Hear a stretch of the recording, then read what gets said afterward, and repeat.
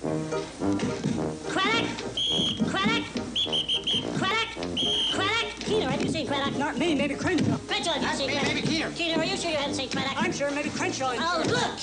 If either you two guys see Craddock, tell him that the parts that I told him to send to Kalamazoo yesterday did not get there. And I tell you that when we get our hands on Craddock, are you sure you haven't seen Craddock? Next time, send it Federal Express.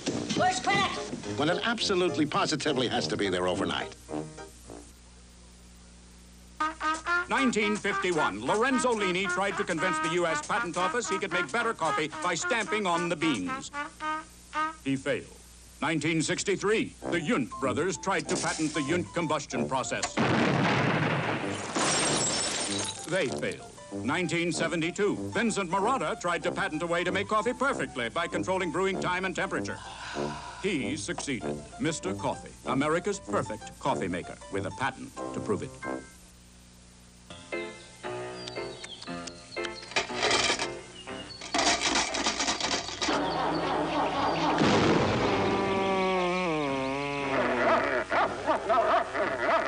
You can't count on anything these days. Did you type the letter I told you to type now? With possibly one exception. Federal Express. When it absolutely positively has to be there overnight. Okay, Eunice, travel plans. I need to be in New York on Monday, LA on Tuesday, New York on Wednesday, LA on Thursday, New York on Friday. Got it? Got it. Got it. So you want to work here. What really makes you think you deserve a job here? Well, sir, I think on my feet I'm good at figures and have a sharp mind. Excellent. Can you start on Monday? Yes, sir, absolutely, without hesitation. Congratulations. Welcome aboard.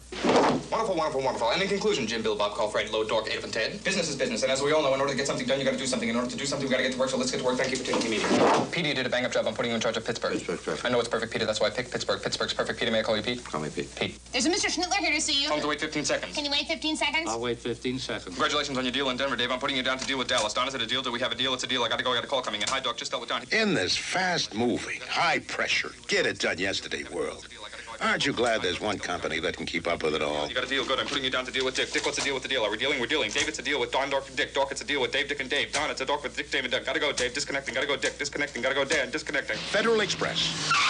When it absolutely positively has to be there overnight.